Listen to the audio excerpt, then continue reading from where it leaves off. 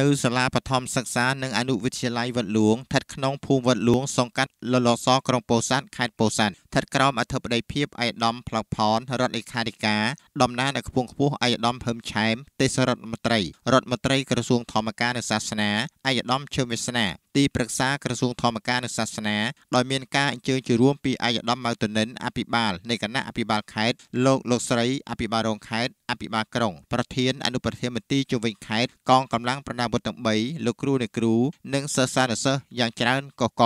បន្ទាប់ពីលោកស្រីនាយិកាញេបសុនតរីបានជម្រាបជូនពីប្រវត្តិសាលាបឋមសិក្សាវត្តលួងនោះរួចមកឯកឧត្តមឈឹមវាសនាបានមានប្រសាសន៍ជម្រាបជូនអំពីការជួបបឋមគាំទ្ររបស់សប្បុរសជនរួមមានថវិកាសរុប5លានរៀលសិភៅ3850ក្បាលប៊ិច3800ដើមខ្មៅដៃ3750ដើមចូលលុប3750បន្ទាត់3750សរង50និងកន្សែងពូកោ43ក្នុងឱកាសនោះឯកឧត្តមម៉ៅតនិនអភិបាលនៃគណៈអភិបាលខេត្តពោធិ៍សាត់បានអានសារលិខិតសម្ដេចអគ្គមហាសេនាបតីតេជោហ៊ុនសែននាយករដ្ឋមន្ត្រីនៃព្រះរាជាណាចក្រកម្ពុជាក្នុងឱកាសខួបលើកទី70ទិវាកុមារអន្តរជាតិ1មិថុនាខួបលើកទី18ទិវាពិភពលោកប្រឆាំងពលកម្មកុមារ12មិថុនានិងទិវាកុមារកម្ពុជាឆ្នាំ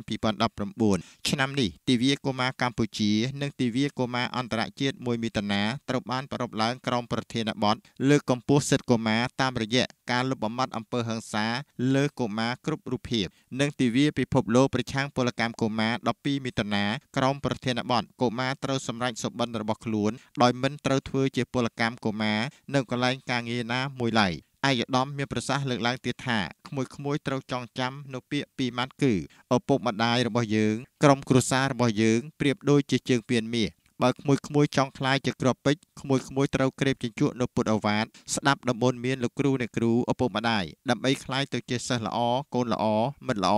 ជាឆ្ងាយពីគ្រឿងញៀនកុំដើរលេងប៉ោឡែសែបគប់មិត្តមិនល្អបើសិនជាមិនគោរពនៅដំបូន្មានរបស់ពុកម្ដាយទេនោះក្មួយក៏មិនអាចខ្លាយជាគ្រាប់ពេជ្របានដែរកុំធ្វើគ្រាប់គ្រួសនៅលើជើងពៀនមាសត្រូវធ្វើគ្រាប់ពេជ្រនៅលើជើងពៀនមាសឯកឧត្តមលើកឡើងទៀតថាលោកគ្រូអ្នកគ្រូគឺជាពុម្ពផលិតមនុស្សថ្មីតែឆ្លាក់អ្វីខ្លះនៅក្នុងពុម្ពនោះដើម្បីឲ្យមានភាពល្អប្រសើរនិងជាធនធានមនុស្សពិតប្រាកដក្នុងការផលិតមនុស្សត្រូវប្រើទេពកោសល្យរបស់យើងឲ្យមានមនសិការជាតិសូមឲ្យលោកគ្រូអ្នកគ្រូបណ្ដុះនៅវប្បធម៌ពីរគឺវប្បធម៌ជាតិនិយមនិងវប្បធម៌កតញ្ញូឯកឧត្តមផ្លូវផនបានមានប្រសាសន៍ថាបច្ចុប្បន្ននេះយើងកំពុងរស់នៅក្នុងសុខសន្តិភាពនិងការអភិវឌ្ឍលើគ្រប់វិស័យប៉ុន្តែយើងនៅចងចាំមិនភ្លេចរយៈពេល3ឆ្នាំ8ខែ20ថ្ងៃក្នុងរបបប្រល័យពូជសាសន៍ប៉ុលពតដែលធ្ងន់ជាងរបបហ្វាស៊ីសអ៊ីត្លែទៅទៀតសម្រាប់ជាតិសាសន៍ឯងបំផ្លិចបំផ្លាញខ្ទេចខ្ទីខឿនសេដ្ឋកិច្ចជាតិសាលារៀនវត្តអារាមព្រះវិហារព្រះពុទ្ធបដិមាឯកឧត្តមសូមផ្ដាំផ្ញើដល់ក្មួយខិតខំប្រឹងប្រែងរៀនសូត្រឲ្យក្លាយជាធនធានមនុស្សដែលមិនអាចខ្វះបានសម្រាប់អភិវឌ្ឍប្រទេសជាតិនិងគោរពច្បាប់ចរាចរណ៍ទាំងអស់គ្នាក្នុងឱកាសនោះឯកឧត្តមផ្លោកផននិងឯកឧត្តមម៉ៅតនិនក៏បានអញ្ជើញចែកជូនលោកគ្រូអ្នកគ្រូម្នាក់នៅកន្សែងពូកោមួយនិងថវិកា20000រៀលលោកតាលោកយាយក្នុងម្នាក់សរងមួយថវិកា10000រៀលព្រមទាំងសិស្សានុសិស្សម្នាក់សៀវភៅ5ក្បាលប៊ិច5ដើមខ្មៅដៃ5ដើមចូលលុប5បន្ទាត់5ឯកឧត្តមបានឧបត្ថម្ភថវិកា$800សម្រាប់ធ្វើផ្ទះបាយថ្មមិចចំនួន5ឡាននិងកង្ហារចំនួន30សម្រាប់ប្រើប្រាស់ក្នុងសាលានាពេលនោះផងដែរ